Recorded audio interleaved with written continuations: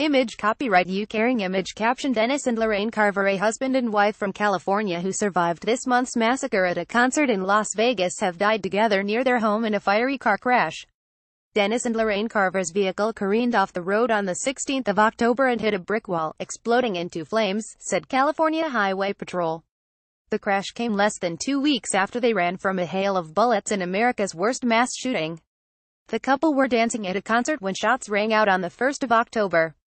Mr. Carver jumped on top of his wife to shield her from the bullets, the couple's adult daughter said, as a gunman opened fire on the Route 91 Harvest Festival, killing 59 people and wounding nearly 500.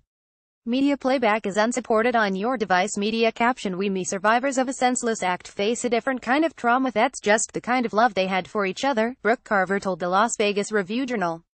Their love was selfless. After about 3 or 4 volleys of gunfire, they stood and ran through a hail of bullets, ultimately escaping unharmed. The couple seemed to emerge from the shooting even deeper in love, their daughter said.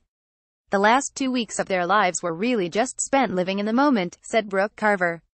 Image copyright Facebook Lorraine Carver After the shooting, they heard from all of the people they cared about most.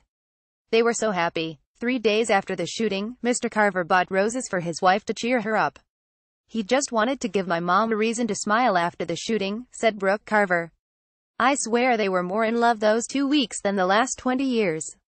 Mr. Carver, 52, and Mrs. Carver, 53, are survived by their 2 daughters. They had been together for 22 years.